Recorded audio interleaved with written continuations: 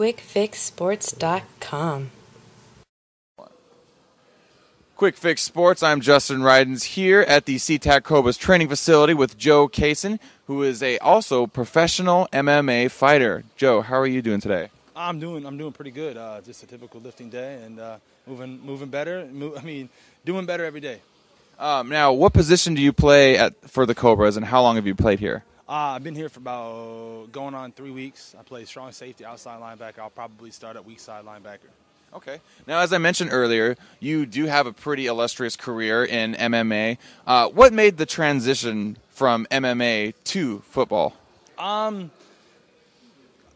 lot of different things. In April, I hurt my back. They said I was on probably 8-month suspension. My mom got sick. She really loves me playing football. I did something in St. Louis in August, got picked up by a team, and then everything just kind of fell in place there.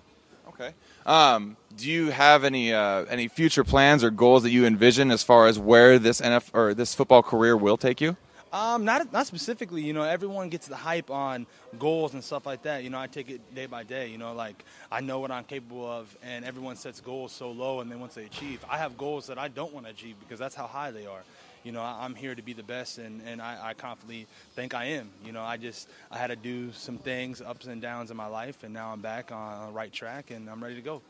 Now, I remember you telling me earlier that you, when you were in college, you had some issues with the coaching staff, and they didn't work there anymore, and then you ended up moving to a new college. How does that shaped up as far as your football career and where you are today, in a sense? Kind of difficult. I went to a junior college in Iowa, and then I ended up getting a full ride to Ole Miss. And then in 2008, the coaching staff got fired, so I got another full ride at University of Northern Iowa. That's 1AA. I don't know how they really rank them now, but from there, I had some friends pass away the first semester there, and just kind of decided to go to school because everyone concentrates on sports, but in the long run, it's a student athlete. So I had to go to school and do what I need to do because no one in my family really achieves that. And in the meantime, I was an exercise science major, so I was doing an intern with this cardio kickboxing class, and that's how I started fighting. So I think everything happens for a reason, but I don't believe in destiny because I control my own path. Absolutely, we all do. Now, speaking of the fighting, as you mentioned earlier, you said that you were in a Showtime special fighting in Las Vegas. Is that correct? Yes, I signed with Strike Force. I was with the Black Zillions in Boca Raton, Florida. I made a home in Rufus Sport in Milwaukee, Wisconsin, where Anthony Showtime Pettis is at. He's a legend off kick off the cage. I did that, moved up. I fought everyone I needed to do. I was 8-0 going to my fight. I lost, did a takedown. It was weird.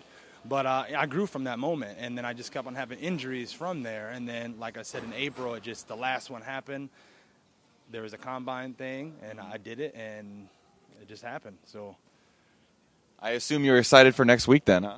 I don't really have emotions. It's really weird. I'm a very, very, straight-faced person. I have things that I want to accomplish. There is no I in team. There is me.